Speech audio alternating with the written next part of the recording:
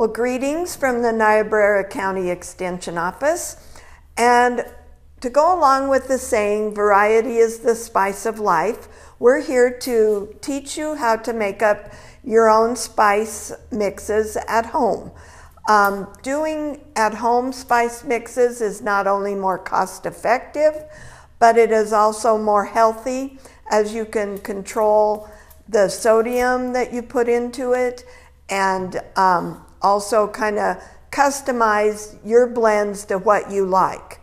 So today we're going to make a taco seasoning mix that you could then use in tacos, enchiladas, Mexican casseroles, Mexican stir fries. So it's a very versatile spice, and again, much cheaper than going to the store and buying the little envelopes of taco seasoning mix.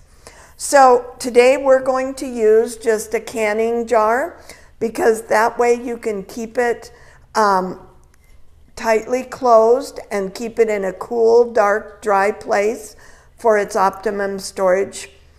And this will make up enough seasoning that would equal 6 packages that you would buy in the store. So our recipe is very simple, and we will include this recipe on the website. And so our first ingredient is a 1/4 cup of dried onions.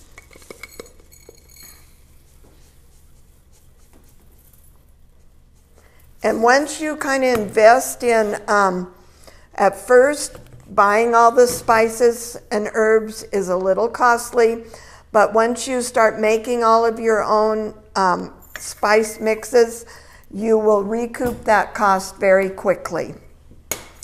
Our next ingredient is 2 tablespoons of chili powder. And these come sealed for their best storage at the store. So once you open them up, you just need to make sure that you always put the lid back on tightly and store them again in a cool, dark, dry place. So there's our 2 tablespoons of chili powder. We are next doing 1 tablespoon of cornstarch. And always have a knife available so that you can level off your ingredient and you get the proper amount. The cornstarch is put in to kind of help thicken up the dish you're preparing so that it has a little body to it. Our next ingredient, it calls for 1 tablespoon of crushed red pepper flakes. We don't like it quite that strong at our house, so we're going to put in 1/2 tablespoon of crushed red pepper flakes, and still we think it's plenty spicy for our taste. The next ingredient is 1 tablespoon of garlic powder.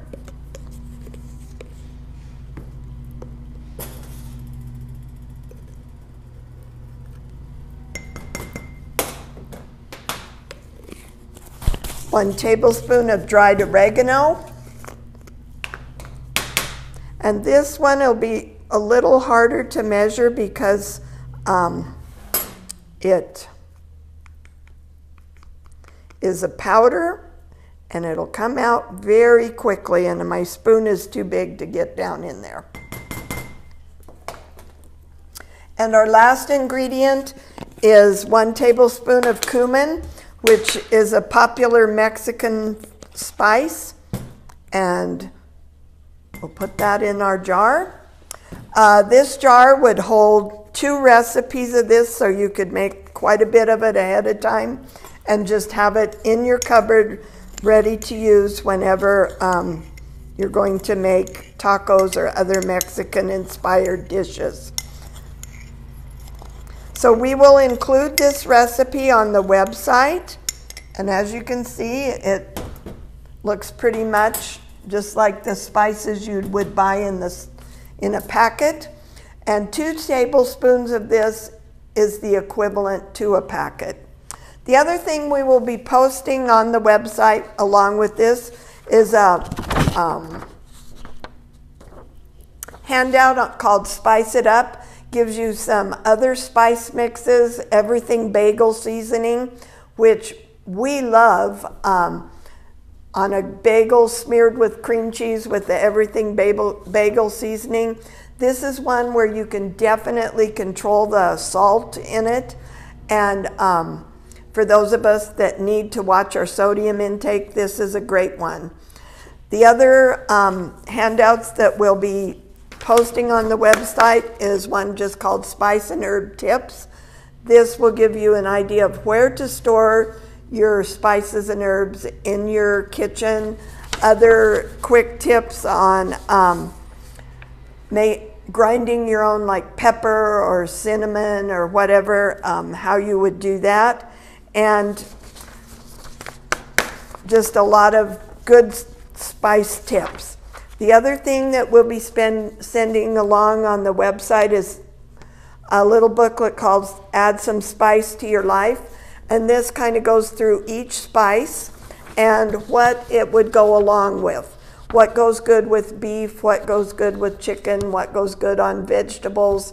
So that, again, you can use your imagination and come up with spice combinations that you and your family like. So with that, we hope you'll add some spice to your life and try some homemade spice mixes.